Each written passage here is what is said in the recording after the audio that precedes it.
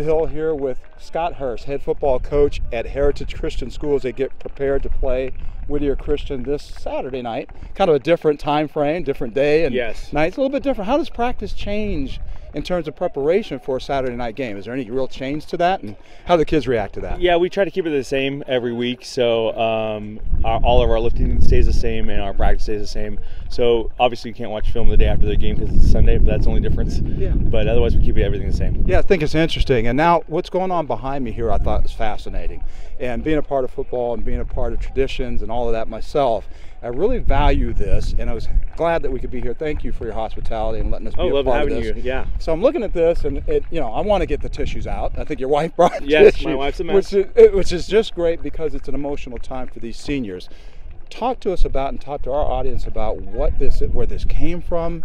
It's a great concept. It's part of what makes high school football great. Talk to us about what this is. So this is our seniors victory lap, and before the last home game, we honor them by having them jog around the lap one time by themselves, where all the underclassmen are clapping for them and rooting them on.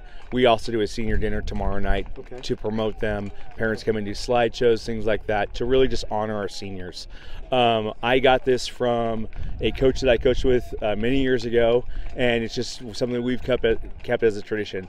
And everywhere I go, we do this, and it's just to really leave a legacy.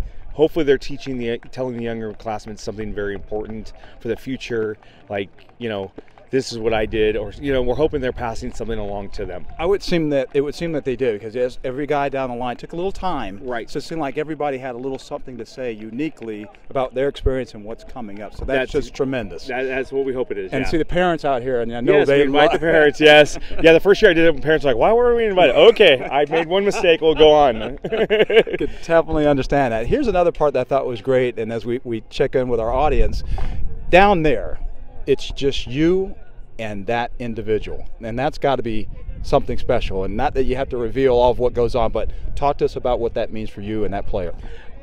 We talk about our time together, how far they've come, and where they're going in life, and that they're always welcome here.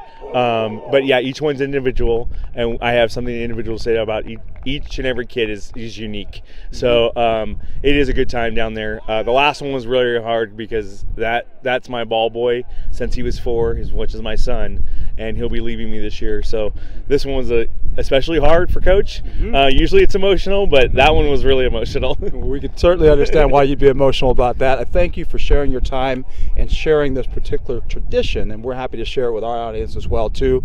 I got a shot of one of the young men, and the sun was setting behind him, knowingly the sun is kind of setting on their careers, but the sun will rise tomorrow. That's right? correct. And you start all over again. That's correct. Scott Hurst, head football coach at Heritage Christian High School, where they're getting ready to play Whittier Christian Saturday night. We'll be there with our crew, HSPN Sports West. Take a look, be a part of it. Thank you, Scott. Thank you. Practice that we do for them for our last home game of the year. So what I'm going to ask you to do is get down on that line of the goal line. Freshmen, sophomores, juniors. Okay? And then I need all the seniors down here in the corner of the end zone. We all understand? Okay? Hey, gentlemen, this is a pretty cool time for the seniors. Make sure you tell them something. If they meant something to you, let them know that they've impacted you. And let's just enjoy our seniors tonight. Does this make sense? Sure. All right, break it off. Let's go, family. Nice. Woo! Family! Let's get it. Family on me. Family on 3. 1, 2, 3. Family! Say family, you jerk. You don't want to hit. White base, break. Break.